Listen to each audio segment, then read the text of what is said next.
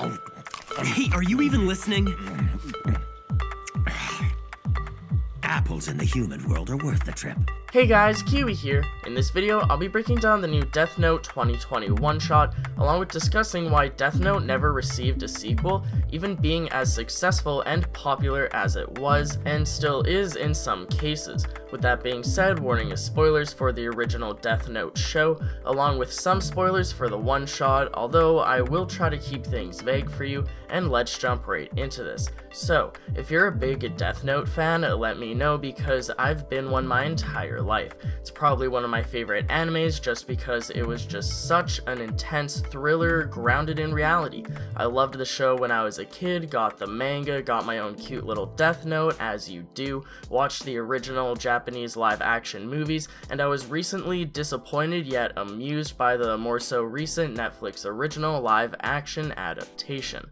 That being said, I always wanted more Death Note. I always wanted more story. There was that one pilot comment at the end of issue 0 or whatever the extra issue was, where this kid gets the notebook with an eraser that brings people back to life if you erase their name, but that's all we really ever got. I didn't know this was coming out until the day of, and I almost crapped my pants. I was already having a busy day, but this was just icing on the cake. I legit looked up the Death Note soundtrack on Apple Music, threw it on, and started reading.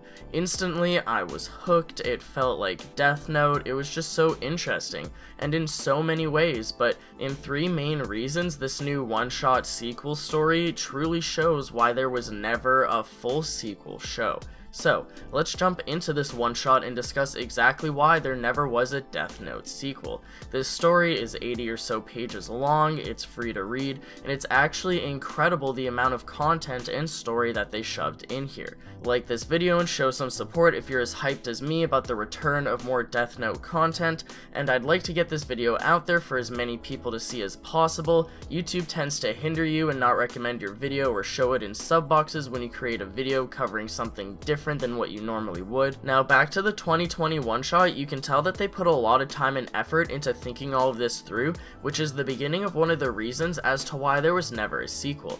In a world where the events of Death Note occurred, where do you take the story from there? Are there new interesting ways that you can think of using the Death Note that we haven't already seen from the first show? How did the world react to the events of the show, and how did humanity and the characters that survived live on with the knowledge of what happened to Light Yagami, L, among others? This one-shot is an amazing story because they actually did an entire Death Note story without ever having a human use a Death Note. It's kinda crazy to think of, but that's the first big thing. Maybe the creators think that they've done everything that they can with the Death Note in the main show, so the story was showing what they could do in the Death Note world without actually having a human use the Death Note to kill someone. Unless they bring back that eraser from the pilot comic, which would be kinda weird. I feel like they shouldn't do that. Once someone dies, it should be final. There shouldn't be a way to undo an impactful death to the story. It'll just feel like a cartoon superhero character coming back to life.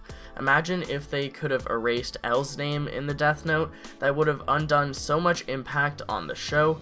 So no, as much as I liked L, it's good that once they decided to kill him off, they kept it that way. The pilot manga was created before the actual main story with the Light and L, and I'm glad that they didn't bring the Death Eraser into the main show. I could create a discussion around if bringing back the Death Eraser is a good or bad idea, but that's another topic for another time. The eraser was not canon in the main show, nor does it appear to be in either of the sequel one-shots. It makes sense to not spit out a bunch of sequels and kind of degrade the quality when you don't actually have a good story to tell, and if that's the case, I respect them for not being sellouts, as they only produce content when they feel like they have a strong enough idea to do so. They struck gold with the original Death Note, and I guess they just don't want to tarnish its good name. Kinda reminds me of Vince Gilligan with Breaking Bad and Better Call Saul, but I digress. The second main reason is that if we wanted a true sequel to Death Note, which is kind of what this one-shot is a glimpse of, we'd live in the same universe post-Kira, with all of the surviving characters of the show. It must have been a difficult task to figure out how the world would adapt to the events of Kira, and just how to delicately sort of tell that, because you don't want to mess with the canon and have the future kind of sound stupid. So this story tells it wonderfully, stating things such as they study Kira in school, but mostly as an example of evil, even though there is still a following for him. This story gives so much exposition as to how the world has gone on after the events of the show, and it's more than I could have asked for. I wasn't expecting any of this at all. I was kind of just expecting them to not even address it, but it was just really just, oh my god, I could just gush about it. Also, this isn't the first one-shot that Death Note has done, it's the second. They originally had a Death Note sequel one-shot come out, mainly focusing on Nier taking up the mantle as L about 3 years after the events of the original story. Not much happens other than some insight on Nier's character, and honestly it wasn't that interesting. This new 2020 one-shot, however, geez, it just really gave us everything we wanted as a Death Note fan in one little nice story. We have the smart main character getting the Death Note, meeting Ryuk in his bedroom, figuring out how to use it and what his plan will be, along with facing up against L, or rather Nier, along with broadcasting things over TV, and yeah, without spoiling too much, just all that good stuff we know and love from the original show. The original show really grabbed a lot of people's attention with the whole Light versus L situation during the first 2 to 3 episodes, and I feel heavy nostalgia for that when I read through this comic. On one hand, you could give them a hard time for repeating things, but I think that they're trying to hit those same points on purpose to give us that same solid Death Note vibe along with the nostalgia for how the original all began. So I won't spoil too much here, but some of the characters that survived the original show are back, and they can still see Ryuk as they touched the Death Note way back when. It must have been difficult to write this into the story knowing that there are good guys who survived and not only have the knowledge of the Death Note so they'd recognize it being used, but they can also see Ryuk, which came into place during this story. And here's the third big reason. As the 2020 one-off states, we live in a time where it would be almost impossible to do what Light did in the original show and get away with it without being seen. With cell phones and screens and cameras everywhere, everything is constantly being recorded. Not only would it be incredibly difficult for someone to accomplish the same tasks that Light did out in the open, in this universe where N and others can see Ryuk, even on camera, that means that if the user of the Death Note was ever caught outside with Ryuk walking around like Light iconically would, they'd be instantly spotted as the user. So we can't have that in the story. That being said, most of this story is told with the user containing himself within his bedroom, along with Ryuk traveling underground and popping up at certain locations to perform various requested actions by our main character. It works for a single 80 or so page one-shot, but could they really do a true sequel show under these circumstances, mostly having him operate from his bedroom? In a world post-Kira, where everyone is aware of the power of the Death Note, especially after this one-shot where Ryuk can be spotted and cameras are everywhere, could they ever come back with a full-on sequel? Well, no, but yes. Again, semi-spoilers for the ending of the one-shot, but our protagonist would have actually gotten off scot-free if it wasn't for the Shimigami King throwing in a rule last minute. Makes sense why he did so something like this doesn't happen again, because it's kinda ridiculous in just an amazing way, along with Ryuk not even telling the main character about this new rule, because the character told Ryuk to never return.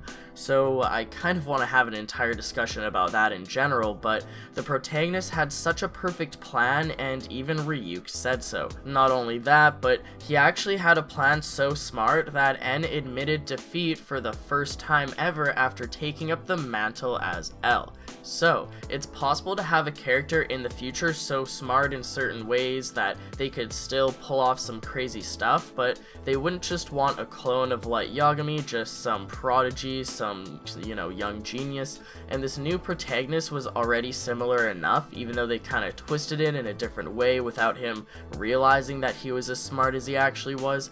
Now, if they wanted to keep Ryuk around, yes, this would be difficult to create, a sequel and have him around, knowing that people can see them, but they could easily have a new Shinigami come into the human world that wasn't seen by the characters from the original show. Maybe have Ryuk pop up for a story arc or two, but not until at least like halfway through the sequel show. In this new hypothetical sequel, have the main character be attached to a new Shinigami, and then have Ryuk maybe show up as a cameo or something.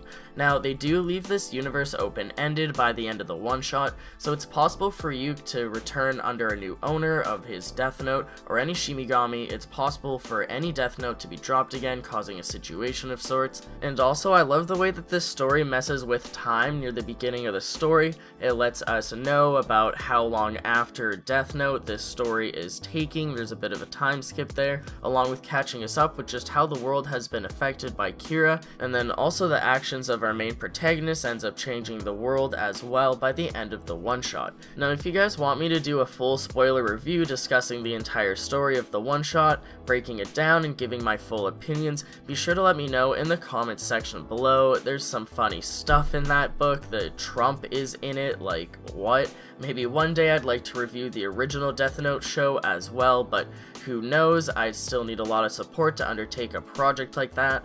And as I said earlier in the video, I'd appreciate a like on the video if you've enjoyed anything I've said today, or honestly, if you just got to the end of the video in general, I appreciate it. Thank you. I'm always thankful with you guys helping me appease the YouTube algorithm, especially on a video like this, which isn't something that I'd normally cover. Liking, commenting, watching the entire video, and subscribing off of this video actually does help tell YouTube that it's a good video and that you guys enjoyed it. Hit that bell notification for more breakdowns and reviews in the near future, as YouTube is very selective with what it puts in your sub box nowadays, even when you do subscribe. Thank you guys all so much for watching. Let me know if you want more Death Note content on the channel, and until next time, I'll talk to you guys later. Peace out!